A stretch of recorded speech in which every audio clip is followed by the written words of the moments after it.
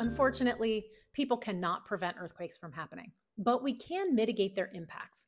The first thing that we have to do is recognize where the hazard exists. So, where are the faults? Where is the strongest shaking likely to be? What areas might be prone to earthquake induced landslides or to liquefaction?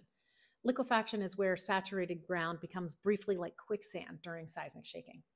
So, the California Geological Survey Seismic Hazards Program does this kind of work for California. They map the locations where these hazards exist so that people like homeowners, developers, and city planners can make informed decisions. So once we know where the hazards exist, we can choose to build in those locations or not, and then we can build to withstand those hazards, significantly decreasing earthquake risk. So if you want to see these kinds of maps from the California Geological Survey, look up earthquake zones of required investigation, and that will take you to this interface, and then you can look all around California.